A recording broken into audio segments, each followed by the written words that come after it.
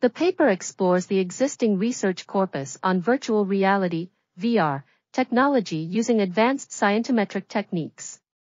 The authors collected all articles about VR from the Web of Science Core Collection database, resulting in a dataset containing 21,667 records for VR and 9,944 for augmented reality, AR. The network and cluster analysis showed that computer science was initially the leading research field, but clinical areas have increased, as well as the number of countries involved in VR research. The paper discusses the evolution and changes over time of VR's use in various applications, emphasizing its potential future capacities, increases, and challenges. The authors conclude that VR/AR/MRIF will have a disruptive contribution to scientific fields as well as human communication and interaction, similar to the impact of mobile phones on scientific applications and social communication.